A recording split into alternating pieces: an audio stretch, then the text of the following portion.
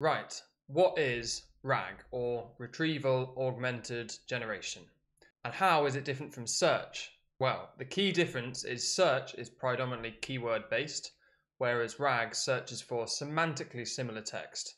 And what that means is that it can understand a bit more about exactly what you mean when you write certain phrases, rather than just trying to pull out keywords to search. I'll take you through what RAG is by looking at a few different parts of RAG, from ingesting data, vector databases, querying data, and then generating a response to queries.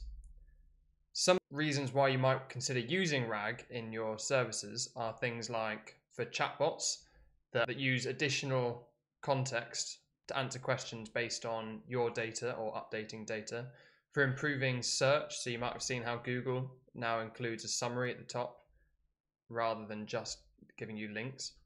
Also for content generation, if you're looking to generate posts or blogs and you want to make sure that it includes relevant information from your company data, then you can use it for that as well.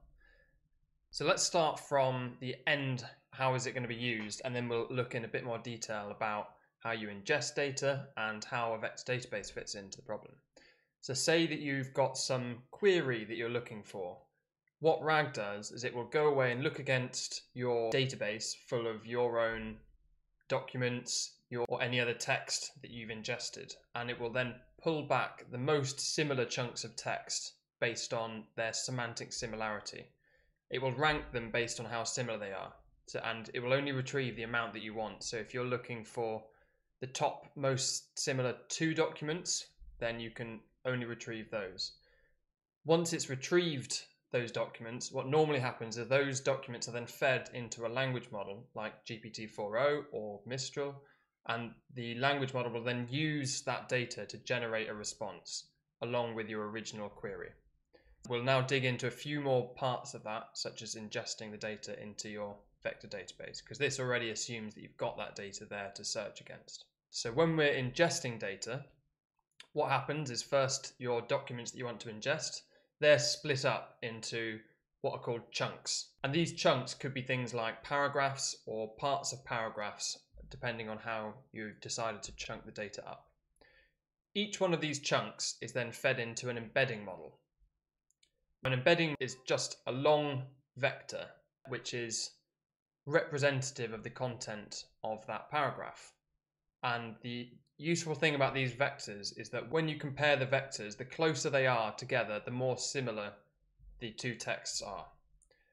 These vectors are then stored in a vector database along with the original text that was used to create them through the embedding model.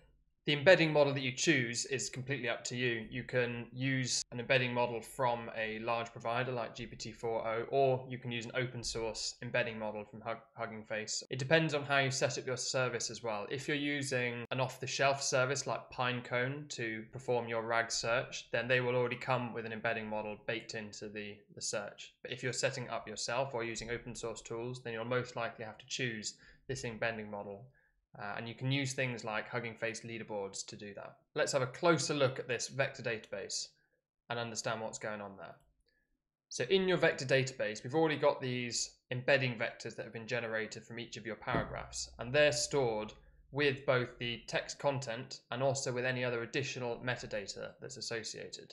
And that metadata could be things like the name of the PDF, where in the PDF it's located, when the data was ingested, so you know how old that text chunk is, or any other information that you want to associate with that text and use either to provide more context to the language model during the generation, or just use to provide a reference to the user about where it's come from. So this is what your vector database looks like, and there's quite a few different providers of this out there, and most of the cloud providers, they have their own vector database. Postgres, it has its own vector database add-on, and there's some other providers like Milvus, and ChromaDB has just released a distributed vector database that's open source as well. So we've got our vector database. How does the querying work in a bit more detail? Let's have a look. You take your query text that comes in. This could be the question that the user's asked of your chatbot, or it could be the text that you're searching for in your RAG search. We then put that query text through an embedding model and generate a new vector that's representative of that query. We can then compare that new vector against the vector database and get a similarity score for each vector that's stored in the vector database. This similarity score, the lower it is, the closer those two vectors are and the closer the two texts are in meaning. We can then rank the output.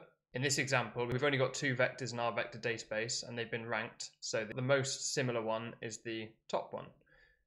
And then it will return the amount of top results that you've asked for. In this case, we've only asked for one. And that text will be the most similar.